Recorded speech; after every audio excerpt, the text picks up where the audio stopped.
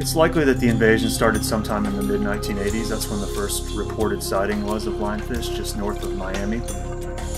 You have an animal that, once it invades, can really increase in population numbers very rapidly. Well, lionfish really are sort of the perfect storm. I think in many ways, as invasive species goes, they have a lot of characteristics which make them very successful in the invaded range. They reproduce very early in life, so they reach maturity, they grow very rapidly. They're capable of dispersing large distances during their egg and larval phase, which ride ocean currents.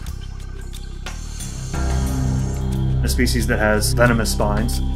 They don't seem to have many native predators or predators in their invaded range here, so it's possible that because they're so armored with the venomous spines that they don't have a lot of natural predators, which would lead them to basically not worry about being eaten. In general, one of the major impacts that we're going to find from this is essentially the fact that they're eating a whole variety of our native species. For one, they're removing prey that would have been available for many of our native fish stocks, like snapper and grouper, that are feeding on similar small-bodied reef fishes.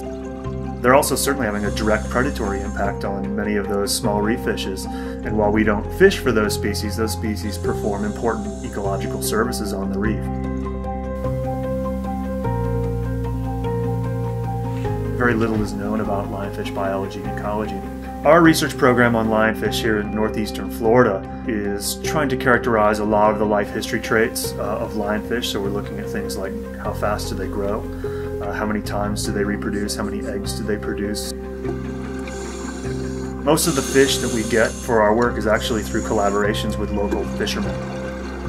Many of those folks are very interested, obviously, in what's going on with their ecosystem. It supports their livelihood, and so they're very eager to help. For our part, we get to get samples from a huge geographic area that would cost us thousands of dollars to run our own research program. I think the best chance we have to mitigate some of the impacts of lionfish is to encourage fishery removals, whether that's through recreational spear fishermen or whether that's through the development of a commercial lionfish fishery, whether that be through traps or spearfishing or any of these other gear types, but just get a larger fraction of these fish out of the water.